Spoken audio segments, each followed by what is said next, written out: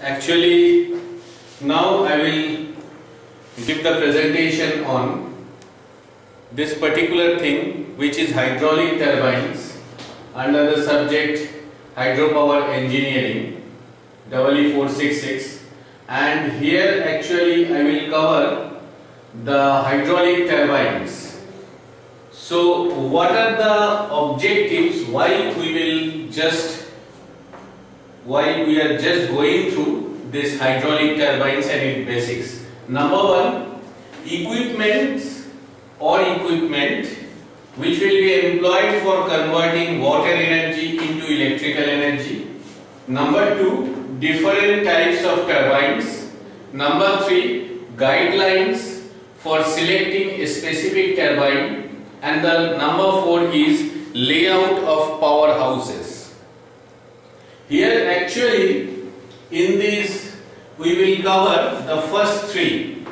Now it is a very important thing, as you can see over here, the powerhouse of a hydroelectric development project, that is the place where the potential as well as the kinetic energy of the water that will be flowing through a closed channel, or you can say a water conducting system, is being transformed into mechanical energy, of course, where there will be any type of turbine, mechanical turbine or rotating turbines, and then further it will be converted to electrical energy, where there will be some electrical transformer which is in conjugation with these rotating turbines.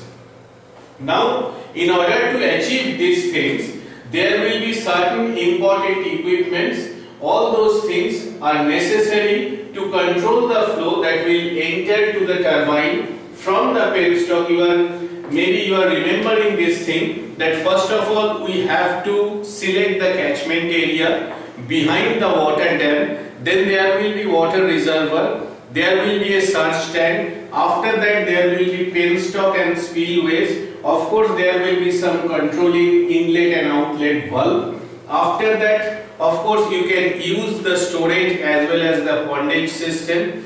After that, we will come to the portion where there will be mechanical rotating turbines. Then there will be the portion electrical transformer in electrical powerhouse, where you can use crane. You may use or may not also. Now, what is the main thing? We have to direct the flow of water against the turbine blades to get maximum efficient utilization of water power, so that the efficiency should be maximum. Other equipments which are necessary for these couplings to link the turbine rotation to generator as well as transformers and switching equipment. Of course, these are the three things: transformers, generators and switching equipments, which can convey the electrical power that will be generated in the power station to the power distribution system by power line carrier communication. Say for a powerhouse, it will also accommodate equipments which are very much necessary for regular operation as well as maintenance of the turbine and the power generating units. For example, we are using overhead cranes which are required for lifting or lowering of the turbines as well as generated during the installation period or later period for repair as well as maintenance. How we can run this crane? We can run this crane through a rails which is known as guard rails or guide rails on columns. It will be fastened on columns which are essentially required. The maintenance of this unit is done by lifting it by the crane and then transporting it from one end of the powerhouse, and it will be kept in the other end where there will be some abundant space that is left for placing the faulty unit. A workshop nearby that will provide necessary tools and space for the technicians working on the repair of these units. Now the important thing is that what is a control room? A control room, this is a very essential thing. You can say this is a type of console. It is also essential from where engineers can regulate valves for controlling water flow into turbines or monitor the performance of each unit to the main power grid. That means the main power portion. And what is powerhouse? Powerhouse is the particular portion that will receive water from the reservoir through a penstock, which is actually a slopy type. That means there will be some inclination just to get the suitable head, so that there will be much more pressure within the water jet compared to the atmospheric pressure, and which may be termed as power generating units, which is detached from the headworks. There is another one class where the powerhouse that can utilize the water head directly from the water body, which is known as run of the river. We have gone through that part previously. Now this detached powerhouse, it may be surface or underground types depending on the position with respect to the ground surface. In-stream or run-of river powerhouses are mostly surface type. Now, if we will come to the next portion, we can see there are so many hydraulic turbines. What are these hydraulic turbines? They will form the prime mover where there will be a transformation of energy of water into mechanical energy of rotation, and whose prime function is to drive a hydroelectric generator. The turbine runner as well as the rotor of the generator, they are usually mounted on a same shaft, and thus the entire assembly is frequently referred as turbo generator. You can see over here, hydroelectric plants, they can utilize the energy of water falling through a certain difference in levels, which range from a few meters to 1500 meters or even 2 kilometers, that means 2000 meters. And to handle such a wide range of pressure heads, various turbines differing in design of their working is employed.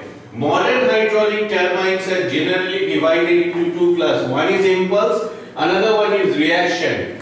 What is an impulse turbine? It is one turbine in which the driving energy, whatever driving energy you will supply by the water, that will be in the kinetic form. And the reaction turbine is where the driving energy that will be provided by the water partly in kinetic form and partly in pressure form. Now we can see this particular table where we can see there are certain turbines with their class and head range. That means by the distance the water will fall down. First of all, there is propeller turbines. Under that there are two. One is fixed blade turbine, another one is adjustable blade, which is also known as coupler turbine. Under this there are two classes. One is reaction. For this the head range is 10 meter to 60 meter, and for adjustable blade also reaction type turbine, the head range is from 10 meter to 60 meter. If we will go for diagonal flow turbines, then it is also under the class reaction. The head range is from 50 meter to 150 meter. If we will go for Francis turbine, this is another. The class is under reaction turbine. The head range is from 30 meter to 400 meter. Even that can go from 500 up to 600 meter. There is one more turbine which is of course not the class under reaction turbine. It is the class under impulse turbine. Of course, this is known as Pelton turbine, and the head range is above 300 meter. Now, for each turbine there is a water passageway which will incorporate what? There will be the turbine casing, there will be the stay vanes. Stay vanes are very important thing for support. There will be wicket gates to flow the control, or for flow the control of water jet. There will be a runner that will rotate the generator. There will be a draft tube on the exit channel, that means at the outlet channel where there will be downstream of the turbine.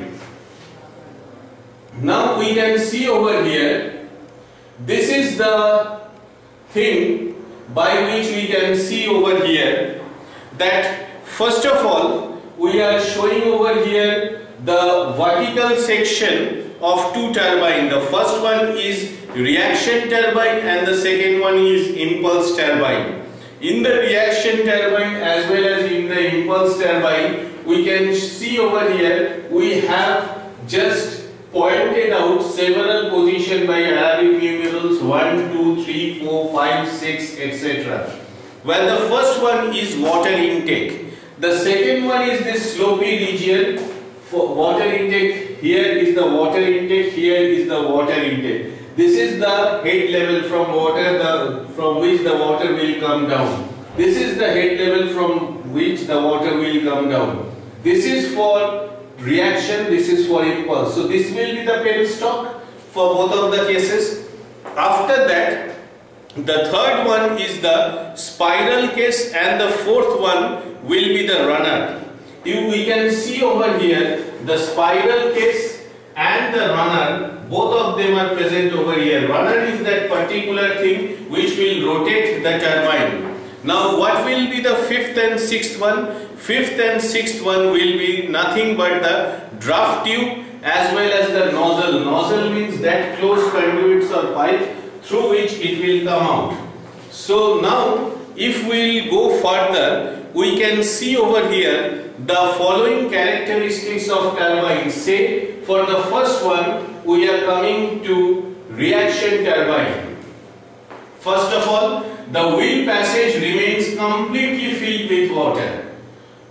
That means there should not be any empty space. The second one, that means the water acting on the wheel vanes, that means at their periphery, is under pressure which is greater than that of atmospheric pressure. What is the third one? The water inlet.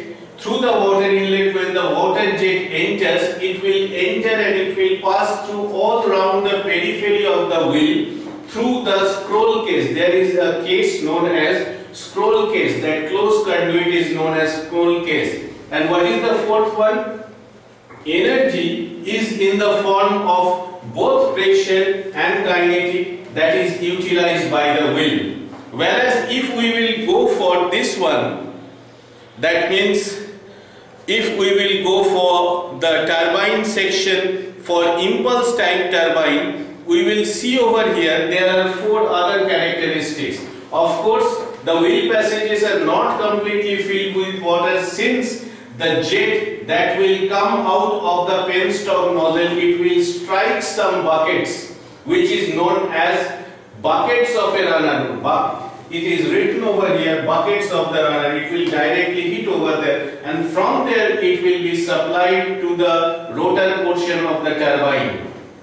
After that, we will come to the next one. The water acting on the vents or buckets located at the wheel periphery is under atmospheric pressure. That means water pressure and atmospheric pressure, both of them are nearly equal. Now the water impact on the runner at one point or at few discrete points, it will depend on the number of nozzles. That means the number of nozzles through which the water jet will be emanating. And the fourth one is energy applied to the wheel is completely kinetic. So these are the figures of reaction turbines we can see over here. That means these are the portions of reaction turbine. And if we will go through reaction turbine, we can see over here there are 5 portions. One is steering, one is wicket gates, one is operating ring, one is turbine cover, and the fifth one is the turbine case. What is a steering? It will form the outer support of the turbine case, and it resists heavy loads imposed by the equipment and the concrete of the powerhouse structure. What is wicket gate? It will be providing the inside portion of the steering just to regulate the discharge of water and direct the water flow towards the runner by a certain angle. Also, these wicket gates serve to start up and shut down any turbine and controlling its power output as well as the rotational speed. Third one is operating ring. What is the function of the operating ring? Operating ring to which gates are connected by some guides, of course some slotted guides, there will be some slot, and of course there will be some levers present over there which are rigidly fastened to their top spin. That means it will be located at the top positions. And the next one is nothing but known as turbine cover. What is a turbine cover? The operating ring is installed in a recess provided in the turbine cover, which in turn rests in a recess made in the upper ring of the wicket gates. The turbine cover gives support to the turbine bearing and separates the water passageway through the turbine from the dry turbine pit. Now there are also axial flow reaction turbines as well as radial flow reaction turbines as well as diagonal flow reaction turbines we can see over here. If we will come to the next portion, we can see the impulse turbine also, under which there is a particular portion known as Pelton turbine. And how we will go through, or how we will come to the portion which is known as choice of turbine, for which we have to go to a particular thing known as specific speed. Until this we are just covering, and after that from this graphical representation we will come to our next lecture. Thank you very much.